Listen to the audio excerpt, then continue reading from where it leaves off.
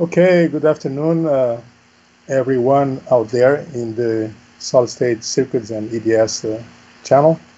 We are very pleased to have today a distinguished talk by Professor Paul Jespers as part of the Distinguished Talk series promoted by the IEEE chapter in South Brazil. It's indeed an honor and a pleasure to host Paul Jespers and introduce him to the audience right now. We are the chapter coordinators here. I'm Sergio Bampi in Porto Alegre. We coordinate the chapter with 4 colleagues, Professors Vinicius from Federal Pelotas, Professor Felipe from Federal University of Porto Alegre, Professor Sandro from Unicinos, and Professor Paulo from Comaceto from Unipampa. Our speaker will talk today, and he has wrote a book on this issue of systematic design of analog circuits. Professor Jespers is an IEEE fellow. He was the founder of the microelectronics lab at the University, Catholic University of Louvain in Louvain-la-Neuve. He has had a long career and was visiting professor in many universities, and he has had a prolific scientific contribution to the field.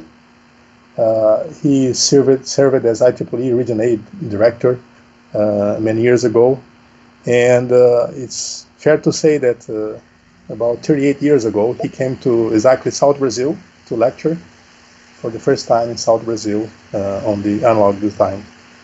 So welcome, Professor Jespers, and we are very pleased to have you and listen to your talk. Good afternoon. The floor is yours. Okay, thank you. Thank you, Sergio. It's a real pleasure to have this opportunity to give this talk to the South Brazil IEEE chapter, especially because I have so many contacts. I had so many contacts in Porto Alegre and other places in Brazil. I love the place. And it's a real pleasure. My only trouble is that I'm not with you at the time, but maybe it's better with the problems, the corona problems we have at the moment. But okay, this is life. This is the way we have to act. So yeah, my talk will be on the systematic design of analog circuits using pre-computed lookup tables, and you may have noticed that there is a second name. Well, I think that name has to be highlighted. It's Boris Merman from Stanford University. In fact, the content of the lecture today is the result of a book that we wrote together, Boris and me, and I'm pleased to mention his name. And we had really a very nice collaboration. This is a result of, I think, 2 or 3 years work through through telecommunication. Okay, let's start. So, what do I mean with systematic design of analog circuits? What is the purpose of this presentation? Well, it is essentially to present a systematic methodology for the design of analog circuits in fine line technology. And surprisingly, maybe we are going to focus on manual design. Manual means hand calculations or MATLAB scripts, as opposed to what is usually done with CAD tools, driven flow, etc. Let's see what it means. Well, when you do hand-driven design, you need models, and you need simple models. And so the first thing that comes to mind, and I think it's completely valid to do that, is to say, oh yeah, I'm going to use, for instance, the strong inversion model, strong inversion approximation. And if I want to work in weak inversion, I know there is another model which is quite good as well, is the weak inversion model. It's an exponential model, just like the bipolar transistor. And what you see here is in the middle the dark line represents a real transistor. So you can see the differences between the best fit of a strong inversion approximation and for the weak inversion, which is rather good when you go very deep in very low in inversion. You can see also the threshold voltage. And in fact, what is important to know is that moderate inversion, the region in between, is the region that is mostly used. Most circuits actually will operate in this region. So what kind of model do we have? Well, neither the weak inversion, neither the strong inversion model will give us what we want. Of course, we can do better than that, and we can go to advanced models.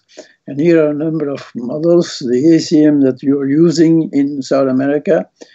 We call it the AKV in Europe. It's not exactly the same, but SPICE models, BSIM, etc.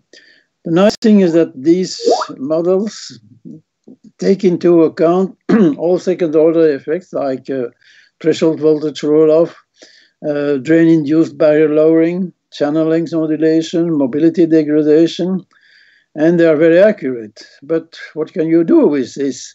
If you want to use this for hand calculations, extended hand calculations in MATLAB, etc., it's totally impracticable. So what most people do is they go to this classical schematic. You start from the specification.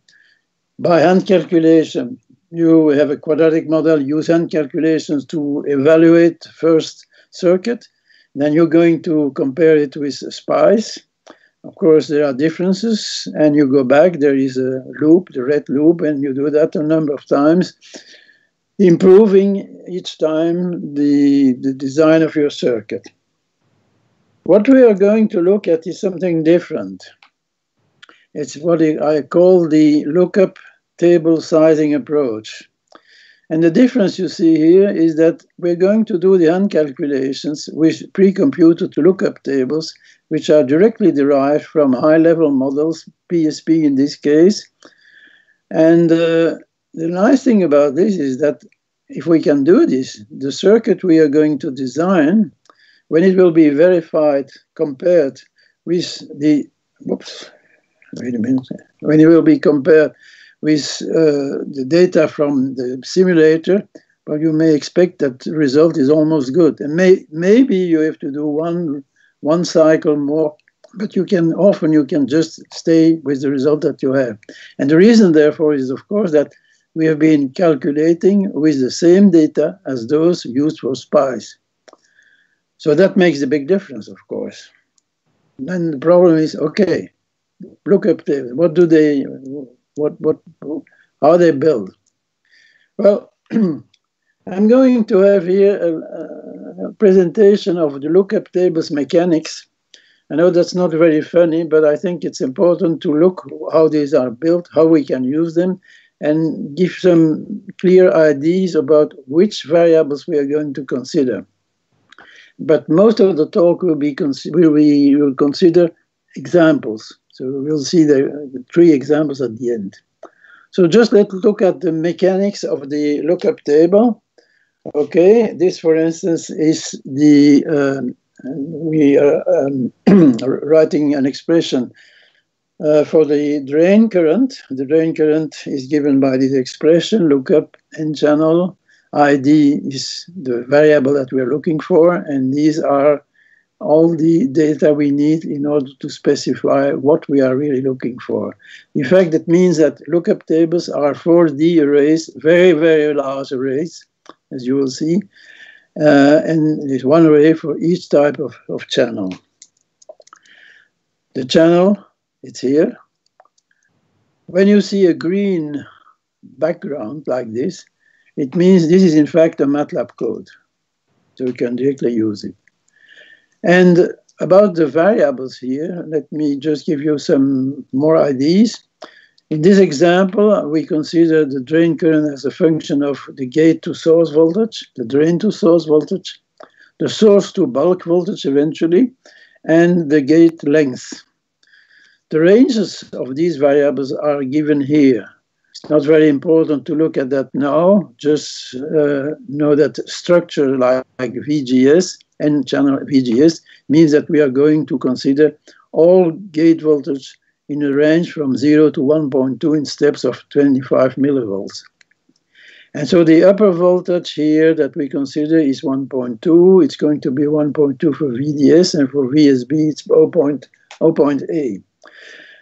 The data you have here, the drain current here, is defined for a standard transistor, supposed to be the width of the transistor being something like 10 micron. Okay, so if I take that example and I write the expression here, suppose we say VGS, we want VGS to go from 0.3 to 0.7 volts in steps of 0.1 volt. And VDS and VSB, the drain to source voltage and the source to bulk voltage, are default values, respectively 0.6 and 0 volt. So we don't have to specify them. We consider, for instance, two gate lengths, 100 nanometers and 50 nanometers. And what we get is a matrix here that gives us the current versus VGS and versus the length. And these points are here on the curve, showing, of course, the excellent correspondence because we're using the same thing. This is the full curve, and these are the points that we just computed. Excuse me, that we computed. Okay, level 2, because there are 3 levels in these tables. Level 2 is, I think, more important. It's the table of ratios of parameters that are assumed to be width independent. That is very important. We are going to consider circuits where ID, the transconductance, the output conductance, the input capacitance, etc. We know these values, these quantities vary like the width of the transistor. Of course, it's not true when you have very, very narrow transistors. But in analog circuits, we usually work with very large transistors. Let's say with a W over L, which is quite large. And once you are above 10, 20, or 30, or something like that, you can assume that the variables like ID, GM, etc. vary like the width of the transistor. So when you take the ratio, ID of W, which is in fact the drain current density, okay, you get rid of the width. And that is going to introduce a degree of freedom which will be very useful, as you will see. Other variables, okay, the transconductance efficiency, very important quantity. We will say a few words about it later. GM over GDS, the intrinsic gain, voltage gain. GM over CCG with the transit angular frequency, omega t. And the last one here, but there are more than that. The last one on the screen is the early voltage, which is ID over GDS. But anyhow, it's always the ratio of two quantities which vary like the width. What I suggest now is that we're going to look at each of these variables and look to the instruction, but mainly speak about what they are useful for. Of course, the drain current density, there is nothing special to say about it. Again, you see an example. This looks very similar to the first example. The only difference is that instead of ID here, I'm considering ID over W, and that's why it's called the drain current density. Nothing more to say about that. The second one, GM over ID, is very important. I know many people use this, but for those who are not too familiar, I want to say a few more words before going further. What is GM over ID? It's the ratio of a small signal quantity over a large signal quantity, which is already a little bit strange. Not so much. In fact, what it really says, and this is the first sentence, how much transconductance do I get per drain current?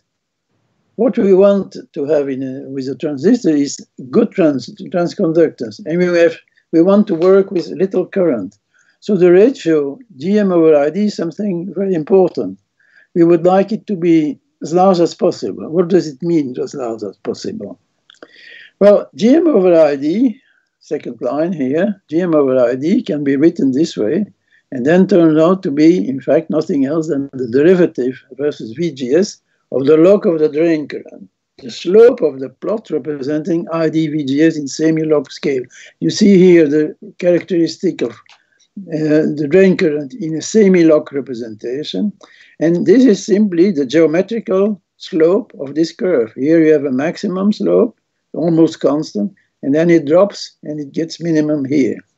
And we can identify the different modes of operation: strong inversion, weak inversion, moderate inversion. You see, in weak inversion, we have a GM over ID which is almost constant. In fact, there is a limit. It can never be larger than 1 over UT, which is what you get in bipolar. In weak inversion for a MOS transistor, what you get is this expression, and where the factor n, which is called the subthreshold slope factor, is usually between 1.2, 1.4, 1.5. And if you have SOI, of course, there the subthreshold slope factor is much better. It's not equal to 1, but it's getting close to 1. Well, that is the main things that you have to know about GM over ID. Another thing is, okay, I'm taking an example first here. So it's still the same instruction type, but what we're looking for is GM over ID. And we're representing GM over ID not versus VGS, but versus VDS, considering various values of VDSL. You have different curves here. Let's see, we have an N channel, we have P channel, we have a constant length, we have a constant W, but we have two different drain voltages. And we could have many of these. And all these curves, they come practically together here. They all look the same. Of course, why? Well, simply because this curve is always the same. The characteristic of any transistor looks similar to that. So what I want to say here is that we're used to operate transistor specifying what is the gate to source voltage. I don't know why this is switching. But, we know that we usually take the gate to source voltage as a reference, but why not doing something different? Why not considering GM over ID as the driving factor? At least what I'm sure of is that if I take GM over ID, I define the mode of operation. I know that I am in moderate inversion if I have a GM over ID 15. No doubt about that. Whichever transistor, N channel, P channel, long channel, SOI, anything, the saying, when I say GM over ID 15, I am in moderate inversion. To say that when you drive the transistor with VGS is a little bit more tricky. Your answer will be, okay, if I know the threshold voltage, I know what it should be. Well, what I'm suggesting, and you're going to see that it's what we are doing all through this presentation, is that we give the main role to GM over ID. It becomes a kind of substitute for VGS. Not that we are going to drop it completely, but you will see that VGS, for instance, is the quantity that we compute all at the end. We don't need it. We run everything under GM over ID. And there's a last thing I want to say about GM over ID. It's somewhat different, but if you take the ratio 2 over GM over ID, it so happens that this is a good approximate expression of VD sat. It so happens. When you look at VD sat, you have the expressions here that you can derive from strong inversion and weak inversion. And here, you see I'm using the lookup tables in order to compute VD sat. It's very easy because, okay, starting from any guess of GM over ID, yes, I can have a first guess of VD sat. And as VD sat, I can use it in order to compute a new GM over ID, and after 2 or 3 runs here, I have a constant value. And this, in fact, is the VD sat derived from this theoretical expression, well, not theoretical, practical expression. And they are represented here. You see the points. This is in weak inversion, and it's almost constant, which is okay with the weak inversion approximation. 3 times NUT, something like 70, 80 millivolts. That's what you see here. And then as we go to strong inversion, then it's becoming proportional to VGS minus VT0. You see it's increasing here.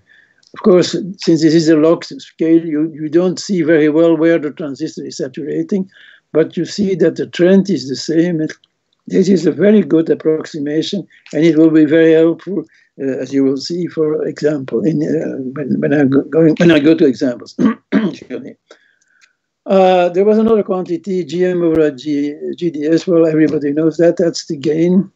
If I take the QSM model, I see immediately that the open loop gain is GM over GDS. If I have a capacitive load, then I see I have a frequency response of a first order system, and I can compute in the same time the gain bandwidth product, which is again a ratio, but the ratio of GM over the load capacitance CL. Okay, no special comments on this.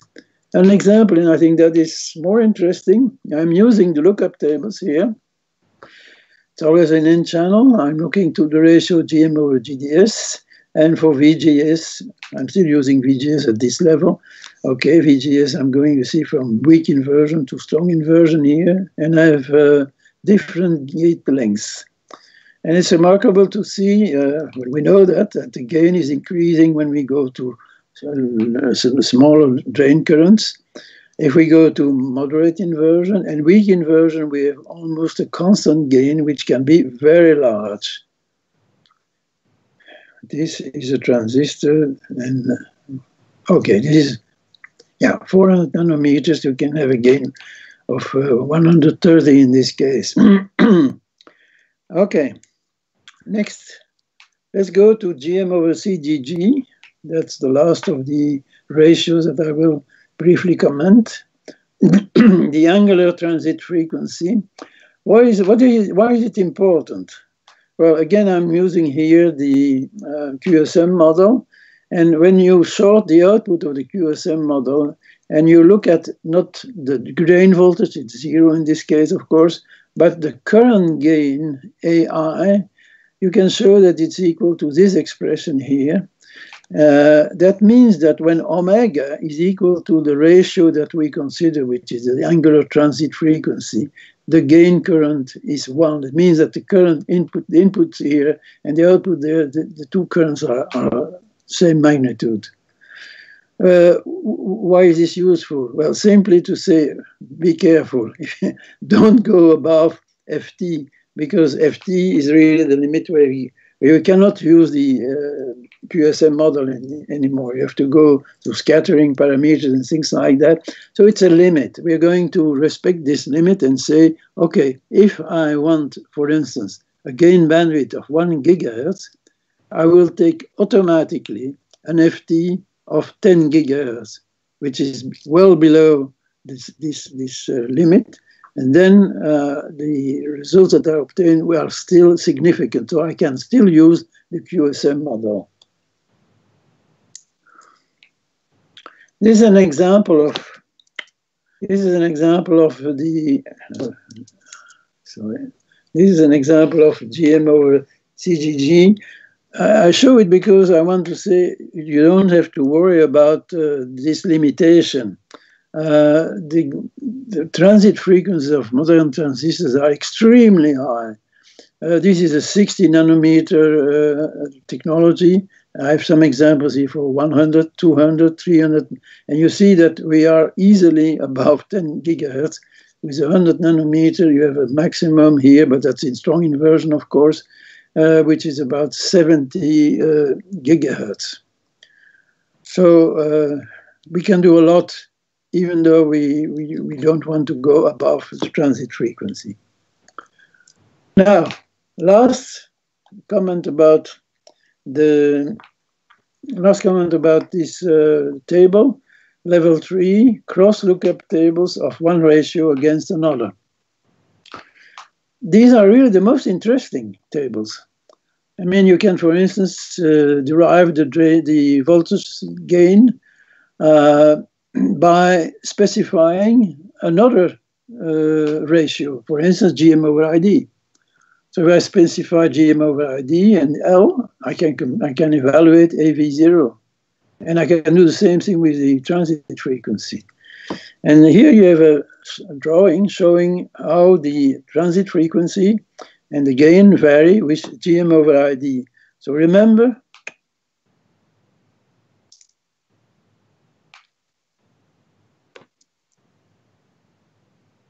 okay, remember, I don't know why it is switching sometimes. Remember that the horizontal scale here represents the, the operating mode. So when I'm here, I'm in strong inversion. Here I'm in weak inversion.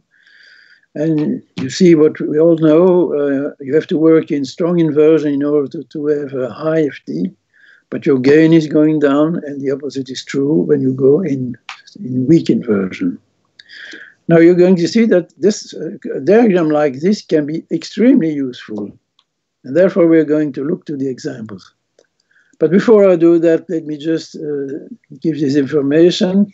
You can find information about the lookup tables, how they are generated, etc. This is the work of Boris Merman. This work of Boris Merman, and you can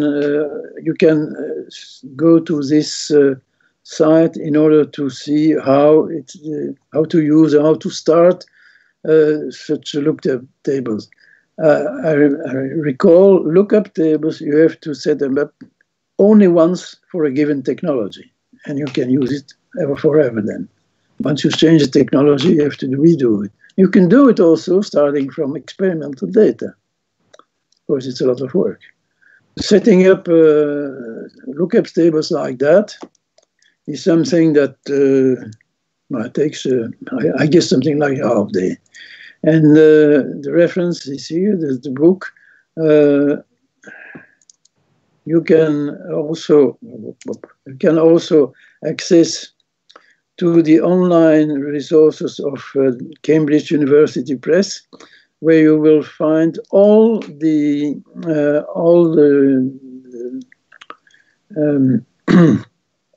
the figures and the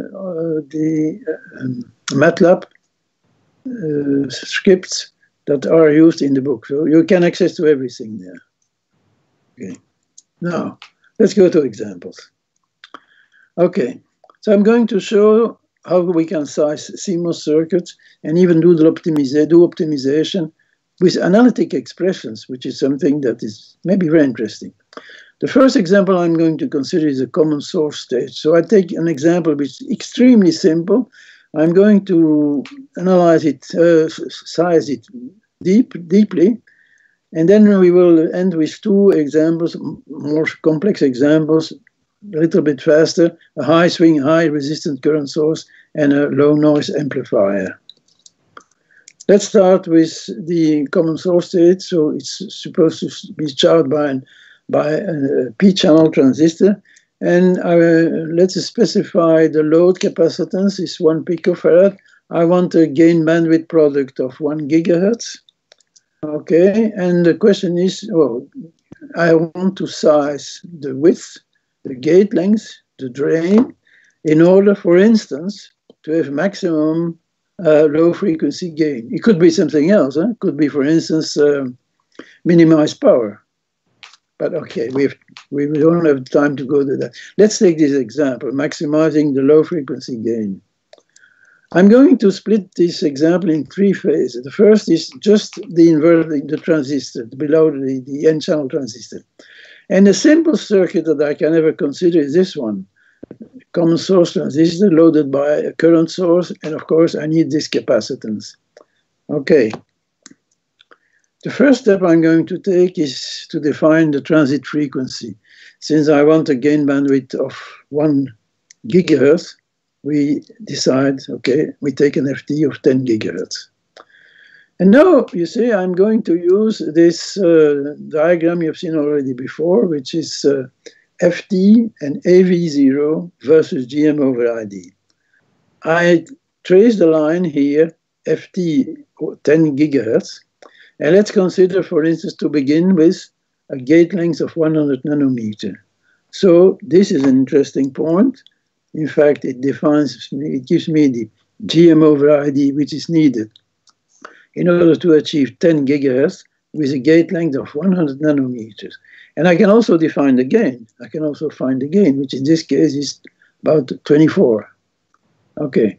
Now, that's not exactly what I want to do. I want to do the synthesis not by giving a priori values of L, but I want to find what is the L in order to optimize the gain. Well, that's possible. I can do it. I will comment that later. I think it's not needed now. I can do it the following way. I redo the same thing, but now I'm considering another gate length. So this was 100 nanometer.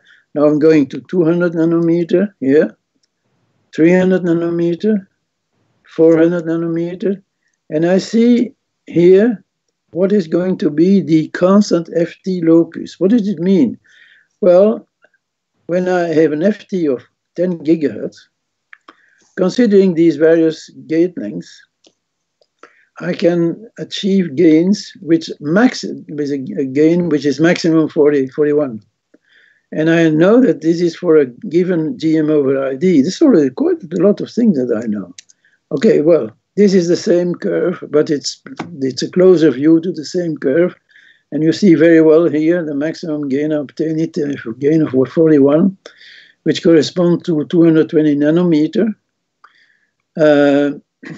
Still assuming that VDS is 0.6 and VSS is 0 volt. Okay, now that I have these things, the maximum gain, the optimum gate length, and the optimum GM over ID, it's possible to evaluate W and the current. The load capacitance is 1 picofarad. The gain bandwidth is 1 gigahertz. So the first thing I do is I compute the drain current density. I don't have to explain this expression. It's similar to all those you have seen so far. I find the drain current density, which is 12.8 microamps per micron. And I now compute GM. Remember, GM over C is the gain bandwidth. C is CL. The bandwidth 2 pi times FU. Okay, now I have GM. I have GM, and I also know GM over ID, so I know the drain current. And since I know the drain current density, I can find the width. That's already quite a lot of things. And okay, this is what I find. 591 microamps with a width of 46 micron. I can do better than that because I did not take into account the parasitic capacitance here. So let's suppose we add this. Everything you see here is the same as in the previous slide.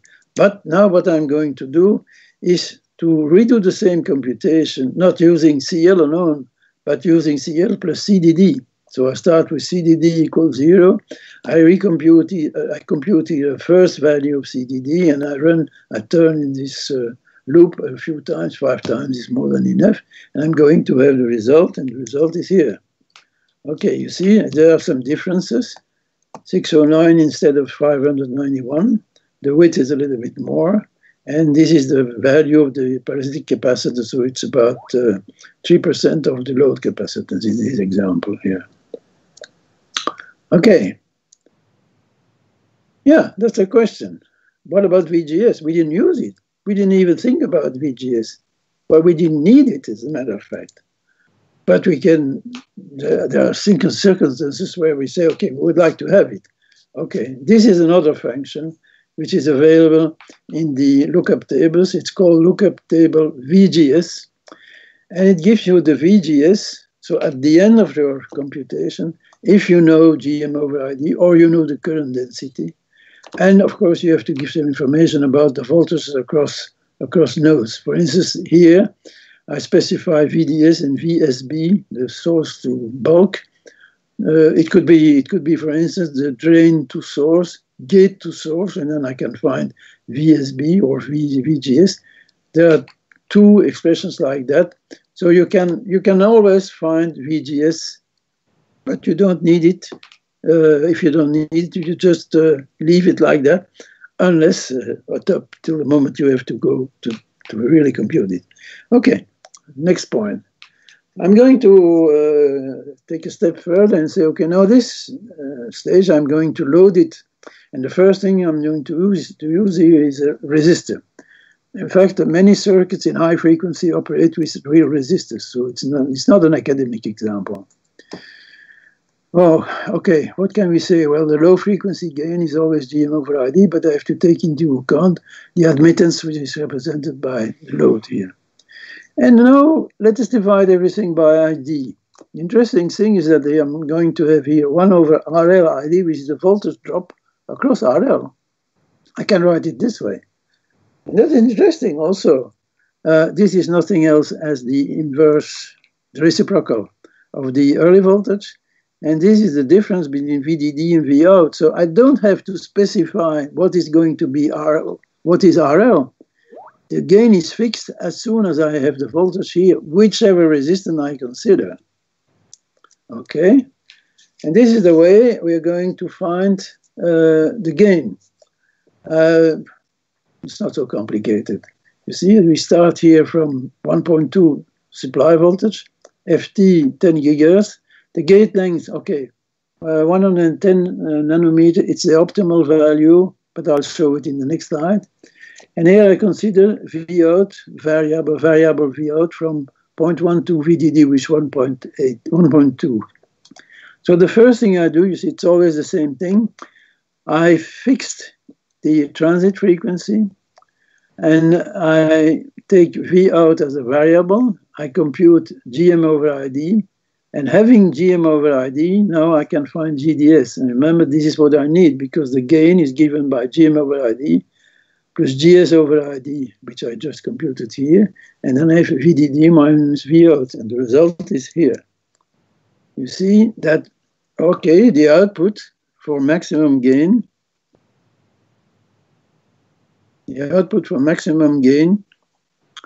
is here somewhere around 0.4 volts. It's not the middle of, it's not 0.6, it's 0.4. And the gain is rather poor, but we know that's always the case with resistances. The GM over ID to get the maximum gain in this example is 18. Well, that's really in moderate inversion. So none of the classical models is able to give you the data that you need. But we don't need models anymore. We take the models that are available, the best models available. Next point. Okay, next point. Okay, that's what I call the optimal gate length. In fact, we can do this computation several times with different values of L, and that's what I've done here. And so you see that indeed 1.1 is about the place where you have maximum gains, nothing more than that.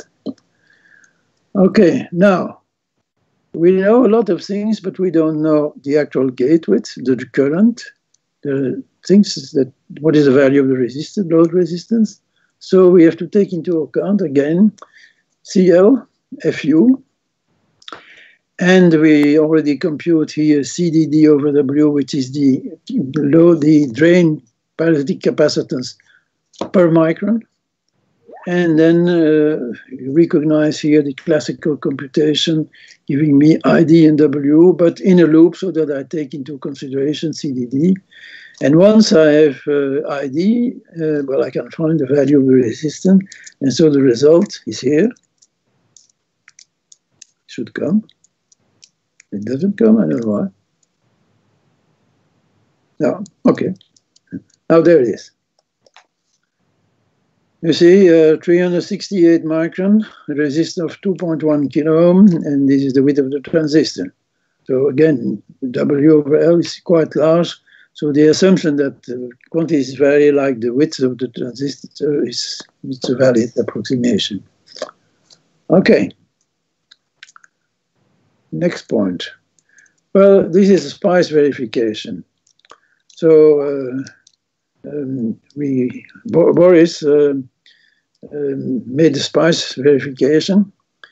I don't think I have to comment. This is the result. They are almost the same. Well, of course, because the method is using the data which the simulator is using itself. So we have good results, we know that. Now, let's go to the common source stage loaded by the p-channel transistor. We know already that when the transistor is loaded by a resistance, the gain is very poor. An ideal current gives us a much better gain, but the ideal load is something which is not feasible. So we have to go to something practical, and that's the p-channel transistor that we're going to use. So what do we have now? Well, it's always the same expression you see here. Gm over ID, Gm over GDS, that's the gain of the stage with when you have no load, an ideal current source, but we have to add GDS, dividing by ID. And in fact, here I have simply, at the denominator, the sum of the reciprocal early voltages.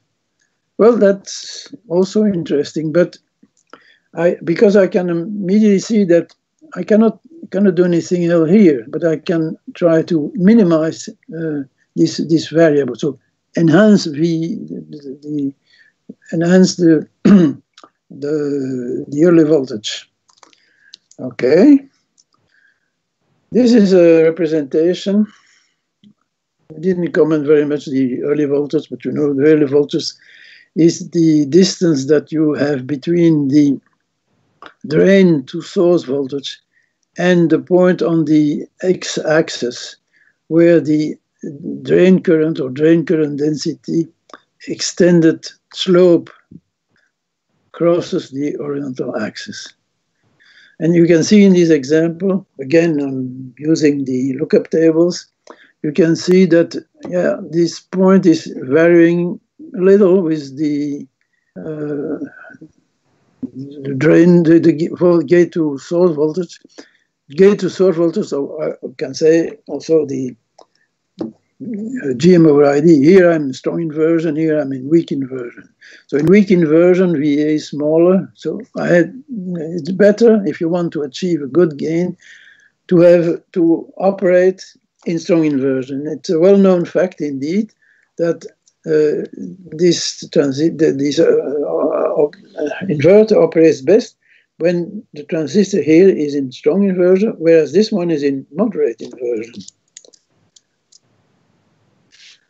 Okay, but strong inversion, that has a drawback, because suppose I take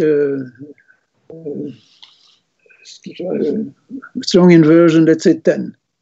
Then the VD set is 2 over 10, that is 0.5.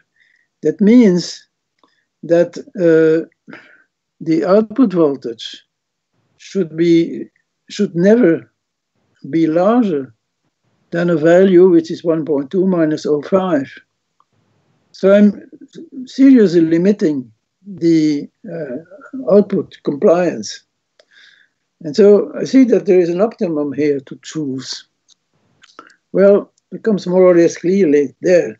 If I say, okay, I want a VD set of 200 millivolts for the load transistor. So that I have to accept. Less than that is going to cost, is very costly. 200 millivolts, all right. That means that Gm over ID that I may consider, the maximum that I may consider is something like 10. Well, let's take 10 Siemens per ampere for the Gm over ID. Now we go to the synthesis of the stage. You have first M1, okay, and you see it's always the same thing. We have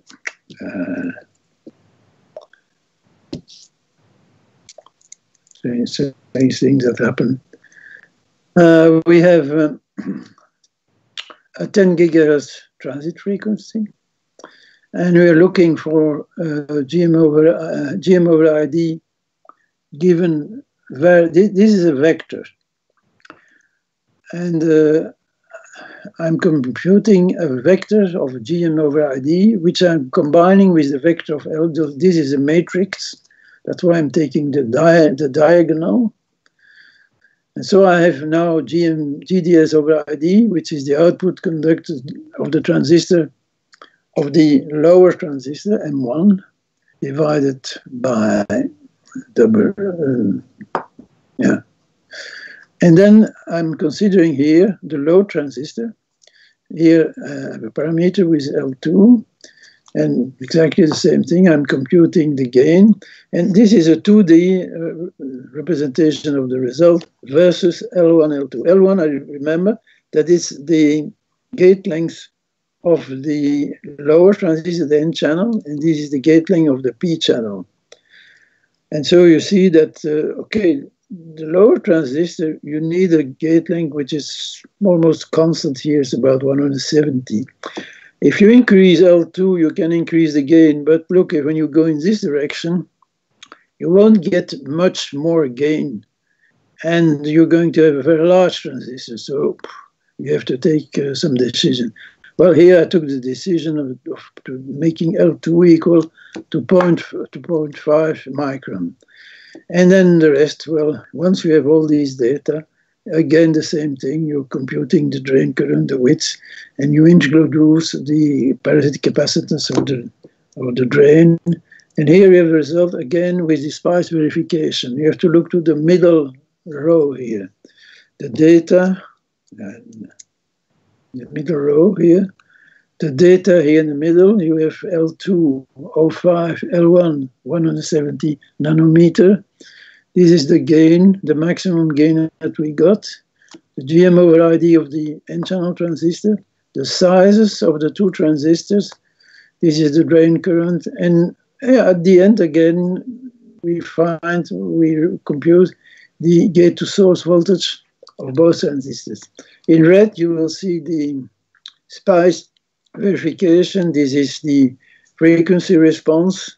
This is the point at 1 gigahertz, and this is the gain, which is about 22. And there are also two other lines showing if you change L2, what are you going to do? You benefit of that or not?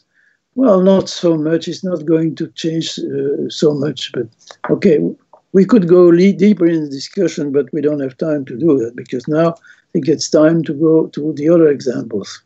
Time is running out. So here, the last slide I have to compare the three inverters, the ideal current source, the resistive load, and the P channel. Notice that the gate lengths, the optimal gate lengths are not the same. And what I want to show you here also is that these three curves correspond to values of GM over ID of the load transistor, which goes from 5, which is deep in strong inversion, to 15, which is moderate inversion. And remember, we said go not below 10. And you see very well that if you do that here, your dynamic range is going to be substantially reduced. So it's a good illustration of that, what I said.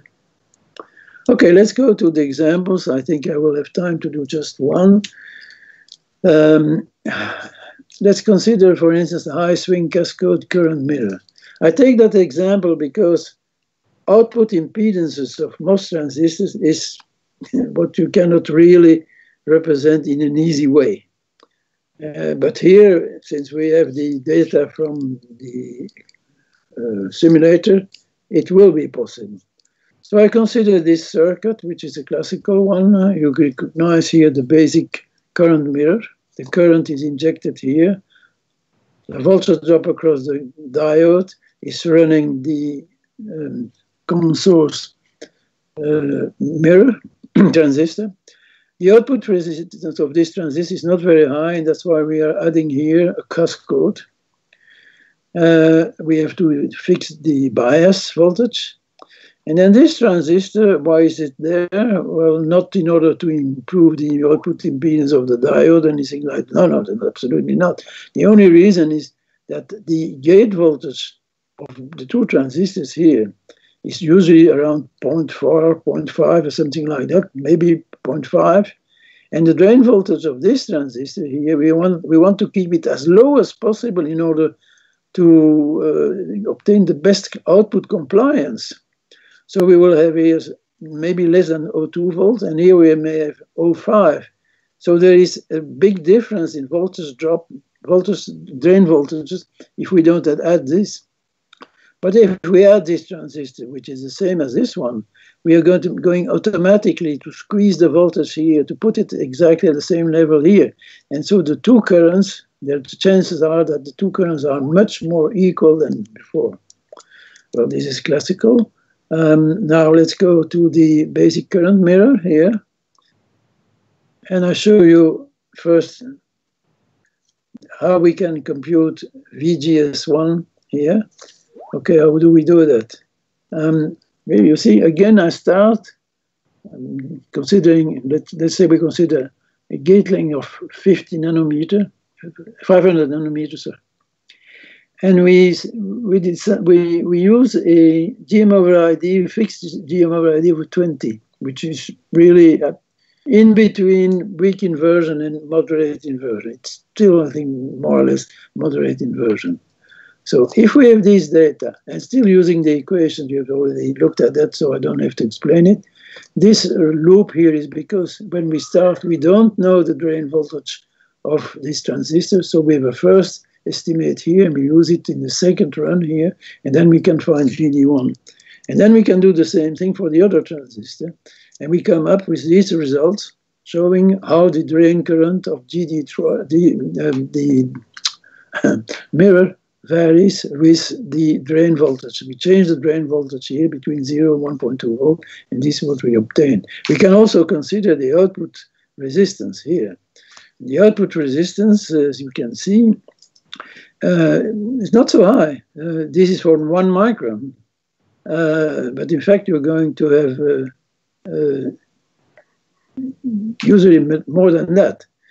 The width will be larger.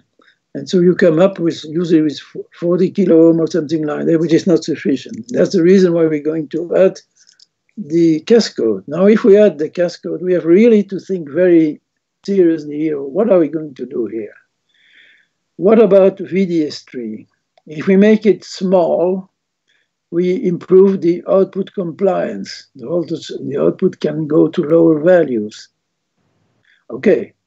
But if we make it too small, the output impedance is going to be smaller, so we should increase it.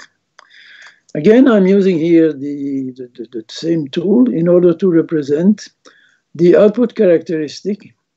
It's the output resistance, the output resistance, considering various GM over ID, 20, 15, 10, so it's weak inversion, moderate inversion. And I show the output characteristic here. And of course, since the resistance is the slope of this curve, you see that, of course, when you go here, you have a very rapid drop because the transistor is no more saturated. We see it clearly. If you take VD sat as it is defined before, that is 2 over GM over ID here, this is what you get. That's not enough. You have to add something. 50 millivolts, 100 millivolts. The more you add, the better the output impedance, but in the same time, you're reducing compliance. So the optimum is something like 50 millivolts, and that is a classical value which is used by almost everybody. The drain, the VD sat plus 50 millivolts. Once you have that now, you see, I'm defining VDS3 as 2 over GM over ID plus 50 millivolt. That's 150 millivolt. Okay. Now, the next step is, what about V bias? Well, I know already the GD3, the drain current density, because I fixed the gate voltage. I have here, I fixed not the gate voltage, I fixed the GM over ID of this transistor. I took 20 in the last example. And then, oops, again.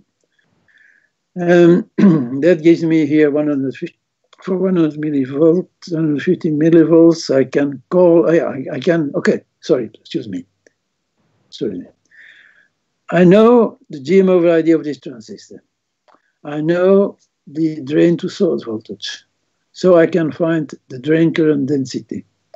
Having the drain current density and knowing that this transistor, usually we take a transistor which is similar to this one, knowing the drain to current the drain current density, I can compute VGS4 without difficulty. It's done here. And once I have VGS4, I can even go a step further and find what is the output resistance, because all what I need to know now is AV4. And AV4 is the gain, the cascade gain here, the gain between this node and this node. And this is also the classical expressions. You know, you have to compute the several transconductances, GM, GMB, and GDS. And then you can evaluate the gain. And we find the gain is around 80. So now we have all the data we need in order to compute the output characteristic. And this is the final result. What you see in continuous lines represent the SPICE simulations, and the points represent the analytic results, which is not so bad. Remember that we need to know a lot about the output impedance of transistor, whichever gate length, whichever mode of operation, and everything, of course, is in those tables. So, Sergio, what do you want me to do? Do I have to, so I skip the LNA and go to the final? Well, LNA, 4 or 5 slides. Professor Jespers, you can take a breath or a cup of water, but you can skim through and go fast on the highlights of the LNA, low noise amplifier example. So you can proceed on. We still have time. Okay. I'll do it. I think there are 4 or 5 slides. Okay, the LNA that I'm going to consider is the one that has been published by Blackmere in the IEEE Solid State Journal of 2008. I think I have to rapidly explain for those who are not familiar with this. The nice thing about this circuit is that, first of all, you have an asymmetric input and you have a symmetric output. You see that the signal here is feeding a cascade circuit. So this has a positive gain, and a common source, this has a negative gain. And if we can make these gains equal, we're going to have the signal amplified with different polarities, with opposed polarities, so that we get here at the output a differential signal. That's number one. Number two is we are working out how to high frequency, and we want the input impedance to be equal to 50 ohm, second in specification. Now the thermal noise, well, in this circuit, the thermal noise that is generated by M1 causes voltage drops of noise across R1 and RB, which are of opposite sign, which means that the voltage drop I obtain here, which is going to be amplified by the second stage with a negative gain, I'm going to have here the voltage, noise voltage, with the same polarity as here. So if I can make the gains equal, I'm going to change the noise voltage of this transistor in common mode noise. And since I'm working symmetrical, I don't care about that, at least to some extent. And in fact, the same thing is true for a distortion. So, of course, this is not a zero noise because the noise of the cascade is eliminated, but I don't eliminate this one. But I can now focus on this transistor and optimize it as far as noise. So find the W, the drain current of this transistor in the best manner. And I'm going to do that, but rapidly. So here, what you see is the common source stage. I start with this. And I'm taking one parameter, and you will not be surprised if it is GM over ID. It is the GM over ID of that transistor. I'm considering a series of possibilities from 8 to 20 Siemens per ampere.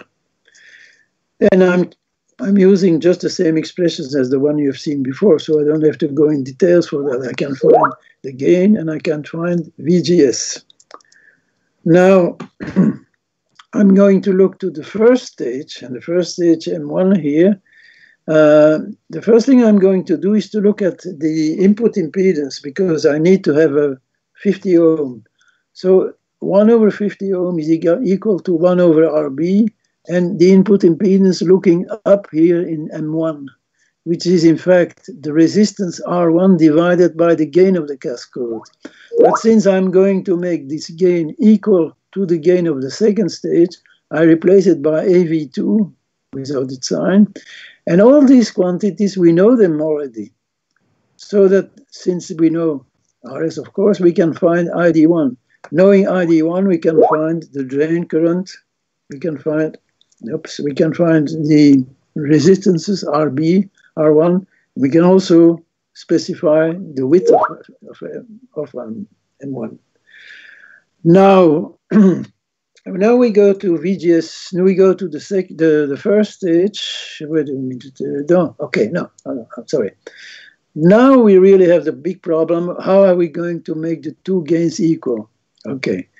We did not compute the gain of M1 so far. It's done here. I don't have to comment. It's always the same thing as this expression. So now suppose I have the gain. I have to match the gain of two stages here, which I do with an interpolation.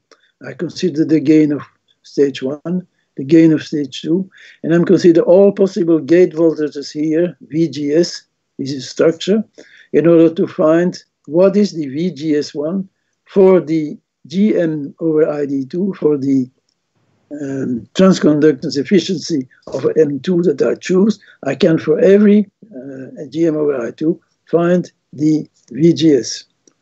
And so this is what I get here with the gate voltage. So I know immediately what is the bias voltage. And the next step, what is it? Well, now we go to classical textbooks. We can compute the noise which is generated by the resistances, the noise which is generated by M2, and the game now is to find a current of M2, because now the game is to find. I think no, okay, doesn't matter. I have ID2. It's not yet determined. Huh? You may have noticed I have everything except that ID2. So this becomes a parameter that I'm going to use in order to minimize as much as possible the noise. And in the example that I'm considering here from reasons which I explain in the book, but we don't have time to do it, I take this example here. And now I can find the noise figure versus frequency. And again, you have a spice verification here. No comment, they're almost the same. So to conclude. Well, in this presentation, I'm going to read it. We introduced a methodology for the design of CMOS circuits, making use of lookup tables. These tables list not only currents, but also small signal parameters, as well as ratios of parameters, which are assumed to be width independent. The method applies thus primarily to transistors with large W over L, which is the case of analog circuits. Remind, lookup tables are to be set up only once per technology. Having this, you've seen that we can size CMOS analog circuits fixing near exact currents and dimensions without the need to run repeated simulations. This also offers a possibility, and I think that's not a negligible, interesting feature. We can take advantage of analytic expressions, so what is in textbooks, but you can work with real values. And that's my final conclusion here. I think that it may be interesting also for our students to have not this frustration we have usually. On one side, we have a book with equations. On the other side, we have data, and we don't know what are the real data we should put in our models, in our circuits. Well, we can do it with this. And that's a message for the students. Okay, I thank you for your attention. Obrigado. That's all what I know in Portuguese. Thank you very much. Thank you very much, Professor Jespers, for inspiring for this very interesting design methodology. Many questions have arrived here. and also some congratulations to your method as well. First question comes from Taimur Rabuski. He's from South Brazil. He said that he has used your textbook methodology in his classes for the GMROID, a lookup table method, and thank you for that.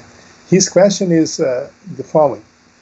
While we build the lookup table, you have to sweep L, VDS, VGS, and VSB, and storing the corresponding DC operating points, GM, ID, and capacitance, CGS, EDS, etc. He would like to ask you, how would this allow us to also size circuits for yield?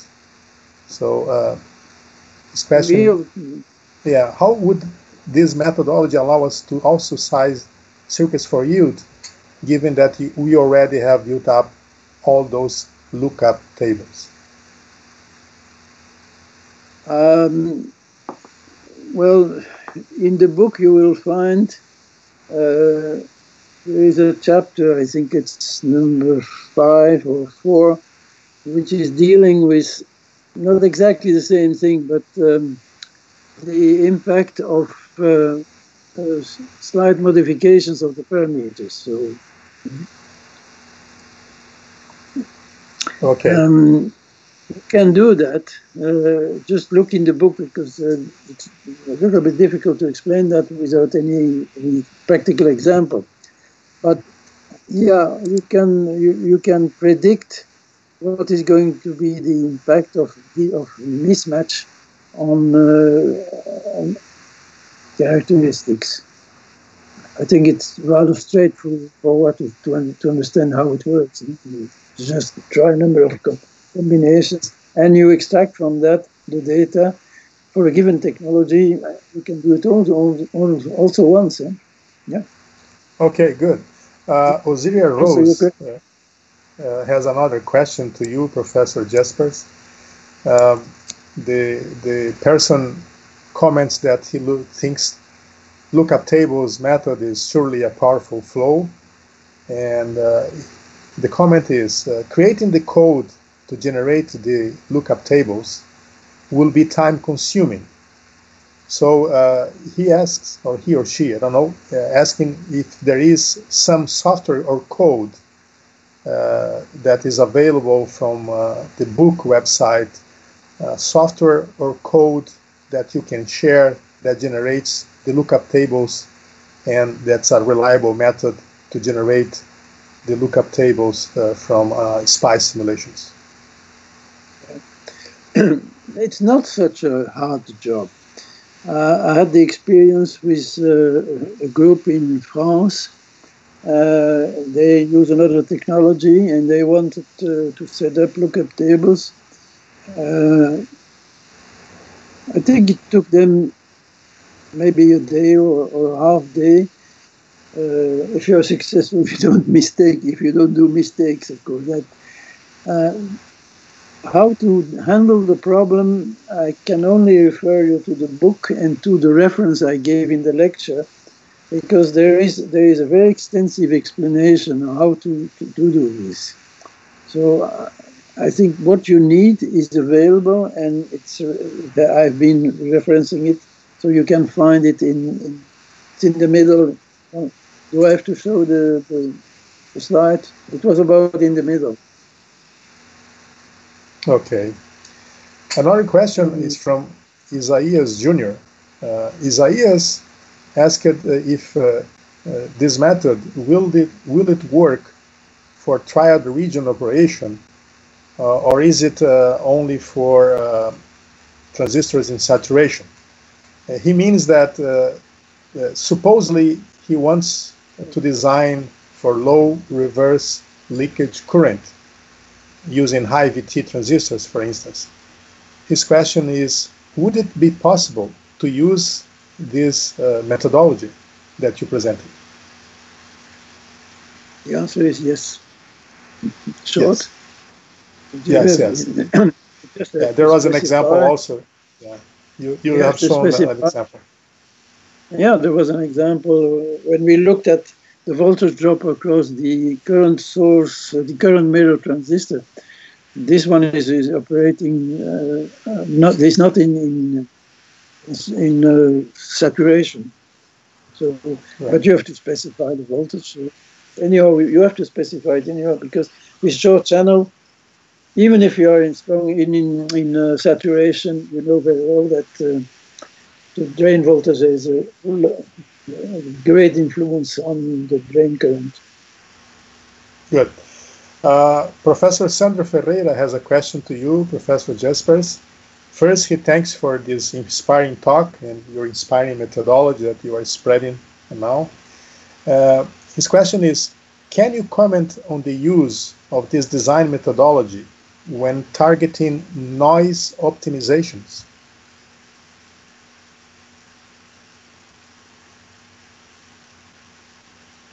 I don't know exactly what is the meaning of this question. I gave an example at the end, which really is it's going in the direction that this question is going. The question is about can you predict noise with this method? And the answer is yes. I didn't mention it, but in the maybe I should have told that. In the lookup tables, you have data about noise of the transistors as well. We exploit these. And so there are functions as well. I can't give you an example so at once, but in the last example I showed, for instance, the noise values of transistor, we don't just it's not a wish, it's simply those values that are extracted from the functions. So there are some of the functions here give access to data of noise, and you can use them then for the circuit that you are studying. My answer is yes, there is no problem, you can do that. Of course, you have to look more carefully. But you have to look more carefully what is in the.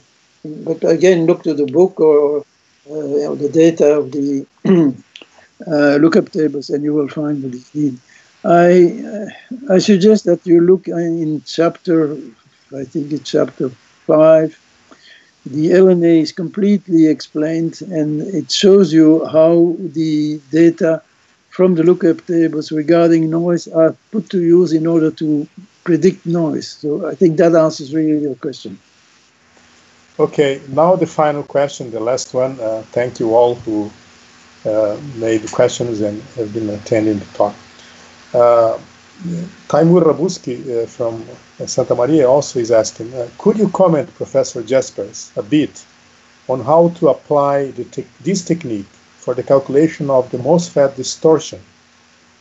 He mentions that you have previously published an ISCA's paper on the distortion using GGM over ID method. Okay. Yeah, this is a little bit different. Again, in the book, you will find, whether it's 4 or 5, I don't remember, there's a chapter where there's a whole section about distortion. Now, there's a little difference here. To evaluate the distortion, I needed a model which is